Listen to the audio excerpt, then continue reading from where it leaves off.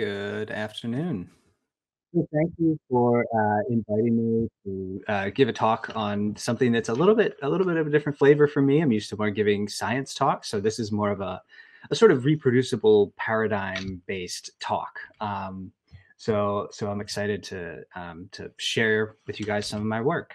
So the title of my talk is a bit of a mouthful: paradigm-based spatial navigation research as a model to enhance reproducibility in cognitive neuroscience.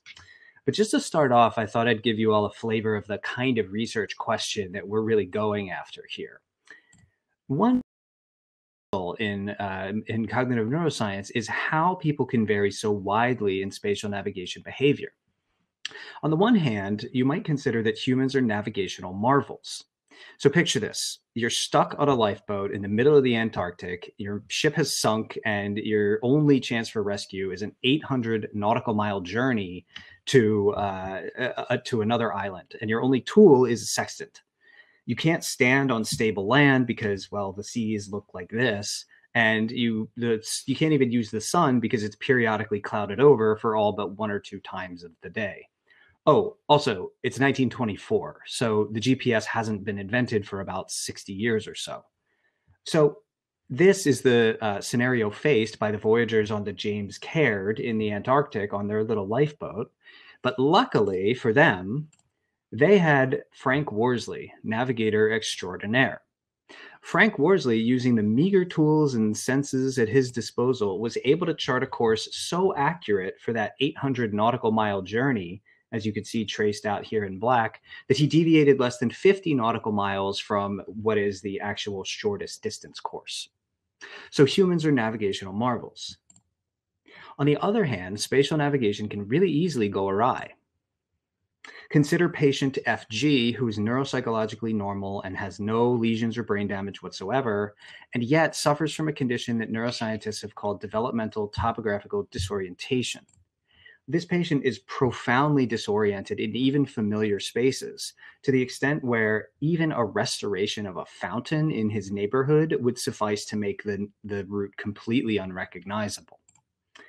And if he moved to a new apartment, it would take him several months to just learn the layout of the rooms. So, what's interesting about these examples to me is that spatial navigation can actually go awry in lots of different ways. Spatial navigation relies on all sorts of environmental and self motion cues. It relies on a number of computational mechanisms, both spatial computations and executive processes. And it relies on a whole host of different kinds of representations, mnemonic based, perception based, etc. In other words, spatial navigation contains multitudes. And while I don't have time to go into it today, it's equally puzzling how many brain areas are involved in each of these processes. So, while on the one hand, it's not so surprising that humans could be marvels and humans could be navigational, I don't know, uh, uh, completely impaired, this presents a challenge for human cognitive neuroscience because we don't just want to know how complex cognitive traits like spatial navigation work. We want to know what kinds of processes and representations they're constructed from and how this leads oops, and how this leads to people varying so widely. So what I'll present in the rest of my time today is what we think of as a partial solution to this problem for cognitive neuroscience, which is to pursue reproducible paradigm-based research. So to go back to this question, most of us are somewhere in the middle for spatial navigation. The question is why? And if we want to answer that question, there's a few kinds of data that we can't really rely on that make this challenge even greater for cognitive neuroscience. So first, we can't really rely on self-report data for a number of psychological reasons that I mostly don't have time to get into, but turns out when you ask people how good they are at stuff, they're not so good at telling you. We also can't really use real-world navigation, even though it's the most ecologically valid way of testing our question. If I run a study in Florida, I can't exactly use the same environment in Australia or China or Canada or even Miami. So this presents a really difficult challenge for reproducibility. Virtual navigation, on the other hand, can be too difficult, by which I mean it requires very specific expertise to program the kinds of experiments that you might want to run, and it's too varied. Virtual navigation experiments tend to be what I call bespoke, which means they control a lot of different aspects of a task toward a particular question. Now, this is a great way to design a highly controlled lab-based study, but it's not such a great way to elicit variability in navigation behavior if that's your goal, which for me, it is. So, if this is the main question we're after, spoiler alert, I'm not exactly going to be answering this question today. What I'm going to do is more present our approach using one tool that I've been using over the years called Virtual Silkton, which is an online objective measure of spatial navigation behavior that we think is a nice compromise in this space. Next, I'll describe a few examples of some key findings just to give you a sense of the kind of data that we get from this approach and how we've begun to extend it to start to answer the question up at the top. And finally, at the end, I'll do what is probably a poor job of illustrating how this paradigm-based research can help shift cognitive neuroscience norms in terms of its practice.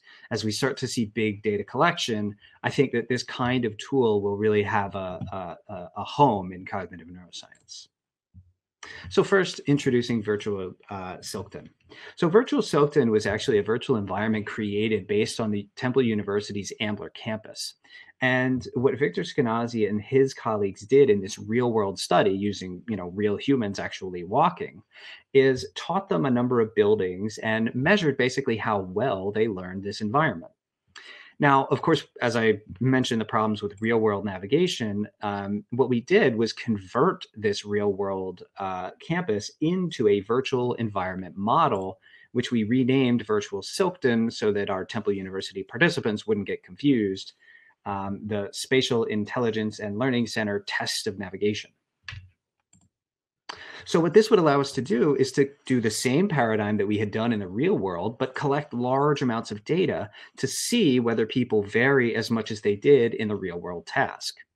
So the main paradigm that we use, which I'll call canonical virtual Silkton, goes something like this. We constrain participants' learning by having them navigate particular routes highlighted here in red, along which they have to learn the names and locations of 8 buildings total, 4 buildings per route.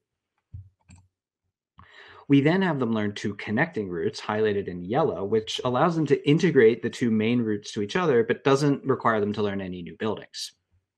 Now, here is what the virtual navigation paradigm looks like.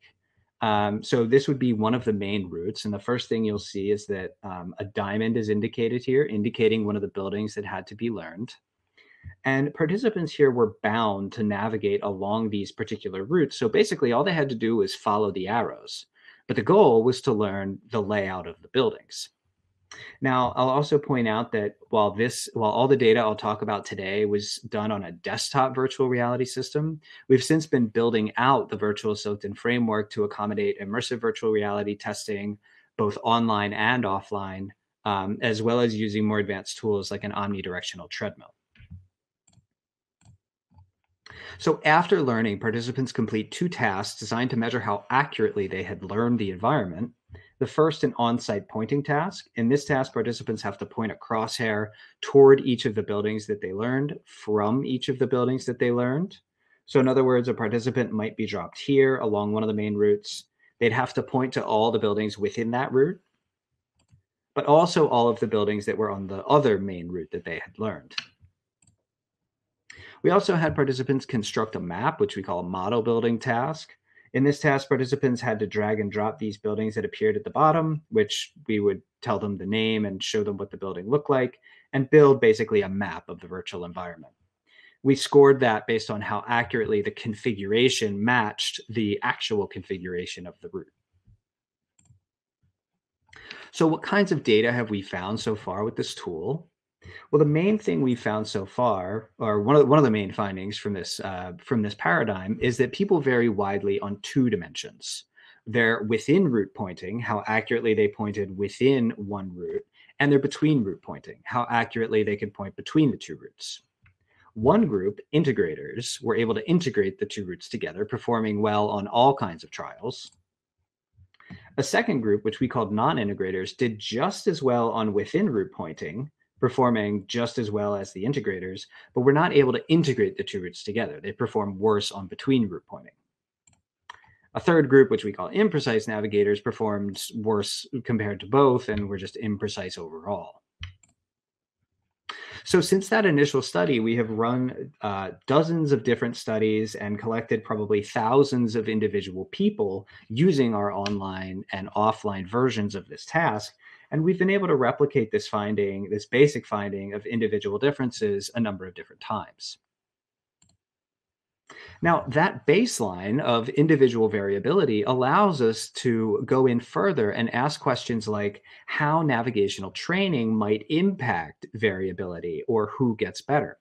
For example, in one experiment, we tested subjects on virtual Silkton twice, once represented by the dot at the beginning of each arrow, and once represented by the dot at the end for their performance on each kind of task. And here, the students had either taken a semester of GIS classes relevant to spatial learning, we would think, or communications classes. Now, what we could show is that participants in the GIS class not only started off better compared to their communication colleagues, but they also improved to a greater extent. In a second study, we looked at the developmental trajectory using the exact same paradigm in 8-year-olds as we did in adults, and showed that the trajectories of how performance improved for within root and between root accuracy actually varied, with within root pointing increasing linearly to adulthood, whereas between root or integrating sort of goes through this qualitative leap around 12 years of age. Finally, we've been able to extend this work in terms of looking at cortical volume by comparing the sort of modern day Frank Worsleys, if you will, expert navigators, London taxi drivers, who happen to have enlarged posterior hippocampi. So what we were able to show is that in a pre-registered study, we asked the question, are our navigators, are our expert navigators sort of like everyday taxi drivers? What we showed is that despite this variability that I've been talking about in the spatial navigation paradigm, we did not see any effect correlating that with cortical volume. So this actually flew in the face of the expert hypothesis using our particular paradigm of research. So what are the tools that we've been using to kind of make this an established baseline to look at variability in spatial navigation? I'll draw a few key lessons before my time runs out. First is that we try to use clear documentation, both online and off. We have open and complete instructions for online and offline administration, sort of experimental replicability as alluding to the past talk. We're moving on to Git versioned Unity 3D code so that each experimental protocol can be marked in terms of which exact paradigm was used. We're developing an open code analysis repository, so the same exact reproducible workflows can be done at the data analysis stage. And finally, demonstrating these reproducible pipelines using Jupyter notebooks. And last, and one of the main reasons for building up this online repository was to create open and available data. So just to step through a few of these things, reproducible protocols in our paradigm-based research framework means allowing experimenters to control precisely in the online framework exactly what order different instruments proceeded and what instructions are paired with those. Our paradigm is accessible, meaning it's easily used by groups in areas that don't have domain-specific expertise in virtual navigation design. So we have offline versions hosted, as well as an online website that has been used by, at this point, over a dozen labs that can create their own account and partition off their own data. What this means is that we can conduct ecologically relevant experimentation for complex cognitive traits at scale. Because this is online and offline, we can run as many participants as would be feasible. And last, because we've collected so much data already, this provides a known baseline to explore from. So, if a challenge for human cognitive neuroscience is understanding why people vary so widely in complex traits, what I'd like to suggest is that a partial solution to this problem would be to think more about solutions that will generate reproducible paradigm based research. So, with that, I'll stop talking and take any questions. Thank you all for your attention. And of course, thank you to my collaborators, my funding sources, and please feel free to get in touch with me online in any form you like. Thank you so much. We do have a question for you.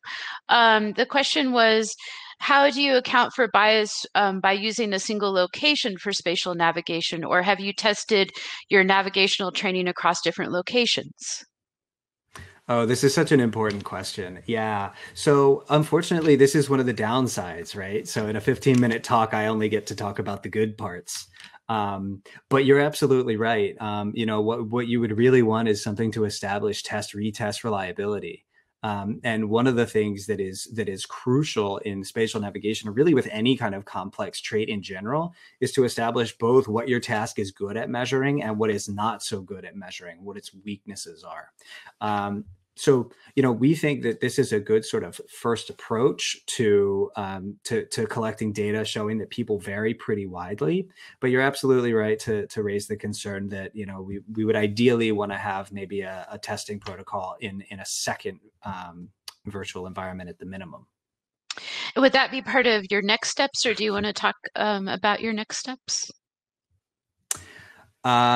Yeah, I mean, so next steps really is to sort of continue to explore the basic findings here. There's too much we don't know about the way that these representations are constructed. In terms of building new virtual environments, this is not my sole research program. I do some of the bespoke virtual environment design to test particular questions. But one of the things that we're chasing up now with Virtual Silkton is seeing whether or not you give people various kinds of navigational tools. So don't just send them off on the lifeboat with nothing, but give them a compass, give them a map, give them verbal instructions, see whether that helps some of our imprecise navigators improve a little bit. Well, thank you so much again. We certainly appreciate your presentation.